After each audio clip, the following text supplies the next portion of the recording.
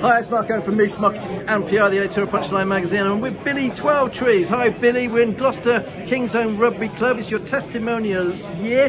Lots of people gathered. What's going on? Here gathered at Kingsholm today for a leaders' lunch with myself and Tom Carriage, Phil Vickery and Sir Ian McGeechan. It's an interesting day in terms of the people that are here supporting me and the Pied Piper Reveal and Winston's Wish, but put some guest speakers. But today is all about the transition between business and sport and performance, and how you get better as a group of individuals or as a team, and how that can relate to both the sporting world here at Kingsholm, but also in the businesses in the local area, and how we can all get better and help each other. So we've got Matt Perry from his business, who's coming in as a sports coach and going to get interactive with everyone and get everyone off their feet and helping each other.